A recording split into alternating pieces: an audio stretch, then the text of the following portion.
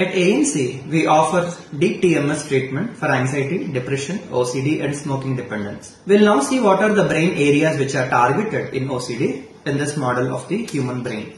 So the majority of our patients who are suffering with OCD will receive treatment over this part of the brain, somewhere here in the middle.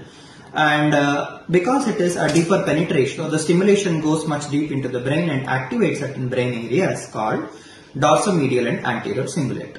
The surface which you are seeing here is called the medial surface of the brain, and then the areas which are marked with blue and the pink which you can see are the dorsomedial prefrontal cortex and anterior cingulate cortex respectively. So the network issues in these particular areas are responsible to produce obsessions, and hence using a coil or a helmet called Head 7 coil, once we apply it to the brain, we send about 20 Hz stimulation to these areas. So for compulsions, we usually target a brain area called supplementary motor area. It is somewhere here. Okay.